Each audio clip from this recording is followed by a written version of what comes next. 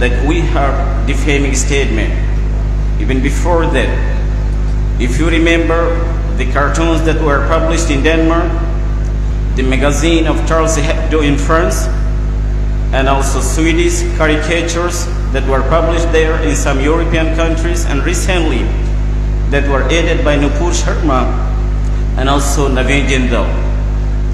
We condemn all those statements in the strongest possible terms. We urge Indian government for clear and remorseful apology. We also urge the government of Bangladesh to summon Indian High Commissioner in India, in Bangladesh, and give him or hand him over a note of protest. My brothers in Islam, we have to love the Prophet Muhammad as the Sahaba, the companions of the Prophet Muhammad, peace be upon him. We don't have time to talk about in details. You know, all of the Sahaba used to love the Prophet Muhammad sallallahu alaihi wasallam. Let us listen to what Abu Sufyan said. Abu Sufyan said, "Ma ra'aytu ahadan yuhibbu ahadan kama yuhibbu ashabu Muhammadin Muhammada." I have not seen one to love another as the companions of Muhammad do, the love Muhammad sallallahu alaihi wasallam. This Sahabi farmer, when the Prophet died, subhanallah, he became so emotional and he supplicated to Allah, "Oh Allah, take away my eyesight. I don't want to see anybody else after the Muhammad sallallahu alaihi wasallam. Allahumma adhib bidasari." Zayd ibn Dathina, when he asked, would you like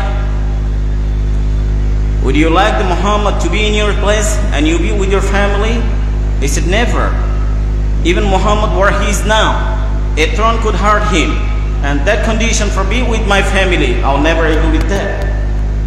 Sa'd bin Abi Waqqas said to his mother, if you have 1,000 souls and it differs one after another, I would not forsake my religion. Umar al-Khattab said, Ya Rasulullah, O Messenger of Allah, I love you more than I do on my own self. This is how Sahaba loved them, Prophet Muhammad sallallahu alaihi wasallam.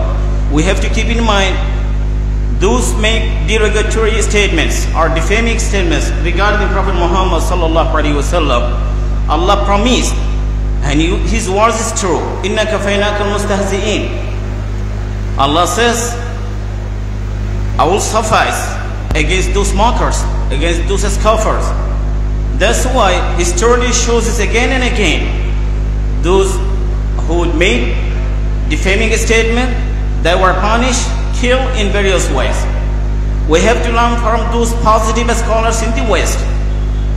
We know Michael H. Hart, who wrote the book, The 100, when he put the Prophet Muhammad on top of list, he said, I choose Muhammad to be on the top. It may surprise some readers, maybe questioned by some others, but he was the only supreme person. He was the only person who was successful on both religious and secular level.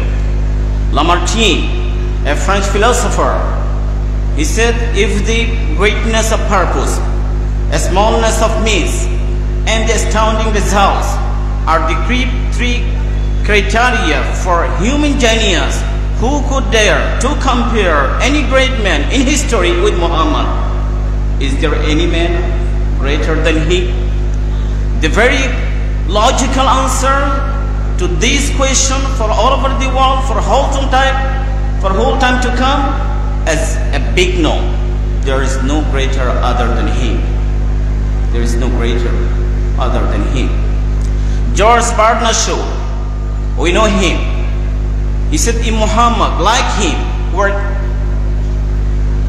take the dictators of Europe, he would bring much needed peace and happiness to the whole world. This is how they tell. My brother in Islam, I want to conclude my short speech. One thing more. They call it freedom of speech, freedom of expression. Freedom of speech is allowed as long as you are not violating the freedom of others. I remember when Pope was traveling to Philippines and he was accompanied by team manager or travel manager, Dr. Gaspario. Journalists asked him, what do you say about the insulting Prophet Muhammad? Is it a freedom of speech? He said, no. If my good friend, Dr. Gaspario, speaks of bad of my own mother, what had he expect? He expect to get pounced, and he is pretending. Even Russian president said to insult Prophet Muhammad is not a freedom of speech, freedom of expression. It's not allowed. My brothers in Islam, economic boycott is a very effective tool. We urge Bangladesh government to boycott Indian products all over the world. This is request to all Muslims around the world. And also we have to be very careful. Very careful. We have to present our Prophet Muhammad to the world community through the internet, through the mass media, through other ways or means. And we have to practice what the Prophet Muhammad sallallahu alaihi wasallam said or approved of us. My dear brothers, there are a lot of things to tell, but time is not allowing. Jazakallah khair, giving for very patient hearing. Assalamu alaikum wa rahmatullahi wa barakatuh.